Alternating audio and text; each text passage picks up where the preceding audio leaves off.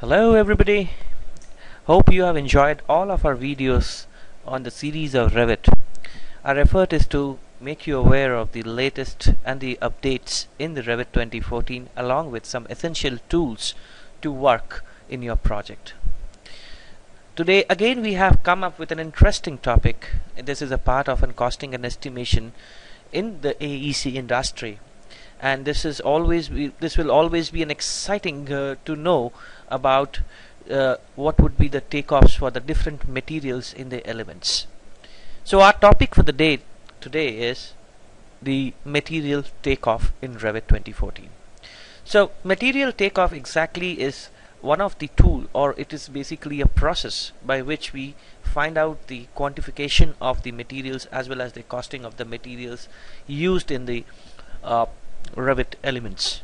So let's first of all see an overview what the materials we are talking about and how the takeoff will work in the schedule.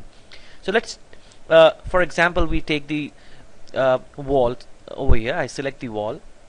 So I can see in the properties palette, the type selected drop down list has some basic wall generic 9-inch masonry.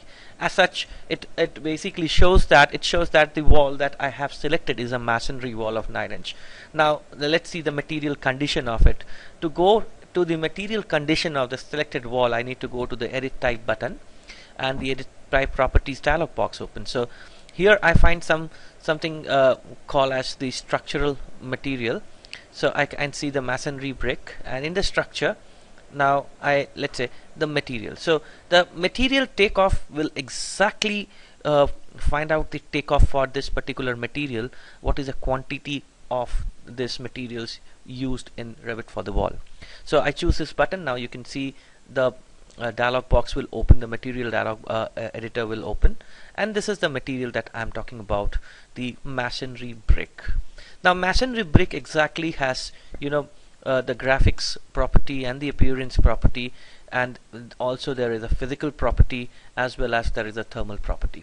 So if I go for the graphical property, it's all about shading, surface pattern, cut pattern, etc. That's been basically used in the while you are displaying the model in the view.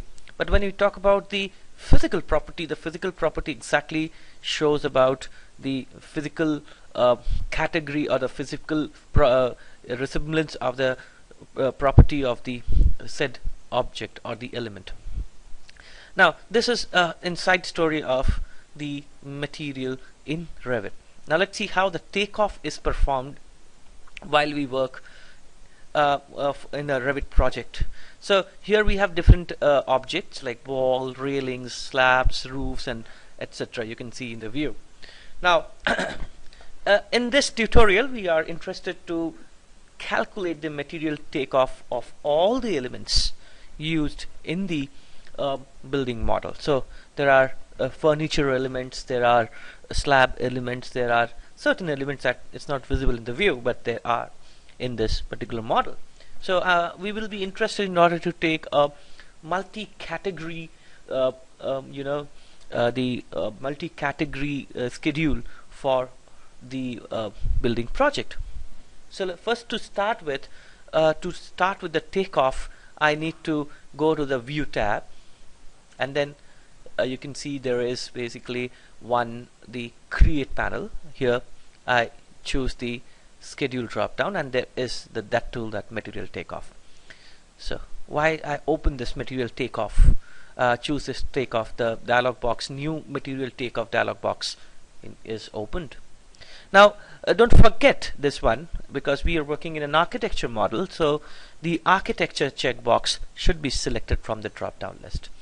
Now because it is a multi-category, so I name this as all elements, and here I'll not forget to select the multi-category in the category list. Say OK. The next part, now see the material takeoff properties dialog box is opened over here. Here what we need to do is in the available fields area, we need to select the family and type field. Now why I'm selecting, because we're going to sort this schedule over here on the basis of the family and type, and there would be other fields that we will be taking over here, but family and type would be first that I would be selecting from this area. I choose the add button.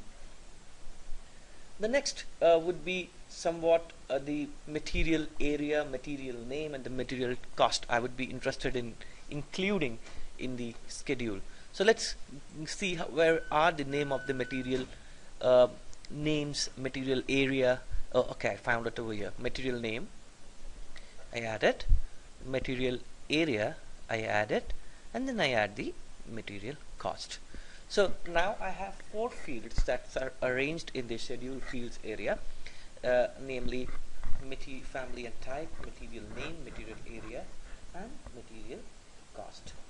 The next part would be to choose the calculated value button. Now why I am doing it, because I want to get a formula over here for the item cost for the particular material. Let's say I want to include it into the schedules that I'm creating for the takeoff. So I name it as item cost for material. So this will be the header. For the formula, I am interested to take 2 fields over here. One is the material area. So I'm going to put an operator over here, that is a multiplier operator, and then the next field that I would be taking is the material cost. In the material cost, basically the cost of the material, this parameter shows the cost of the material used in the particular building element.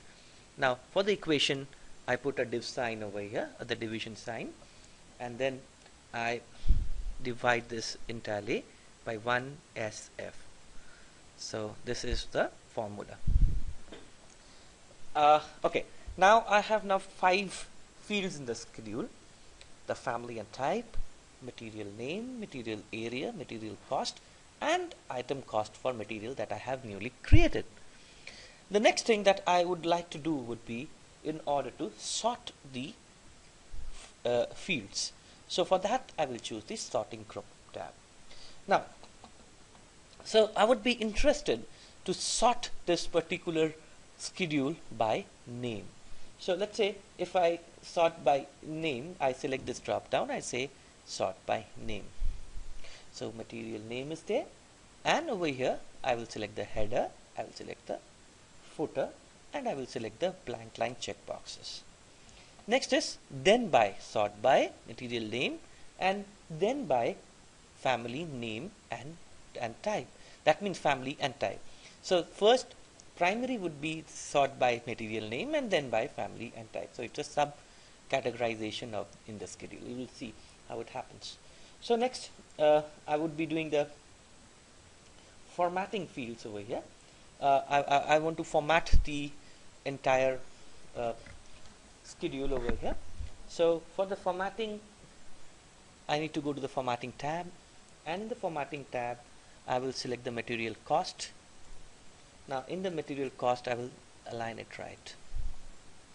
Okay, and I can do it for the others also, but I can go for the material item cost for material.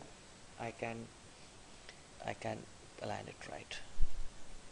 So material cost, I again select it, I go to the field format. Okay, now in the material cost, let's say again I select the material cost field, then I select I can see the alignment is right. I will go for the field format. I want to change the formatting. I will not go for the project setting. I will clear this checkbox, and the next what I'm going to do is I want to put a unit symbol over here. Let's I want to put the unit symbol over here. I want to take the dollar as a symbol. So this is how I would be going for the other field also, the item cost. I'm going to change the field format. I am going to remove the default setting, and then here I'm going to take the currency, and then I'm going to take dollar. So this is I will say the use digit grouping. If I have not done it for the material cost, I will do it here. I will use the digit grouping. So it will group the digits as per my requirement. So last but not the least, I have to go for the select the item cost for material again and say calculate totals, which will give you the total calculation takeoff for the material item cost. And for the material area also I would to have the total, so I will say calculate total. Don't forget, for item cost for material, to select the calculate totals checkbox. For the material area, the calculate totals checkbox. Now I can see the schedule created. Now let's scroll and see how it's working. I have cabinets in the project. Now these are the types of cabinet. One thing I can also do is I can change the type from here also. Anyway, that's not the purpose of the discussion. Is the point over here. I'm trying to focus more on the cabinets. I have 10 cabinets.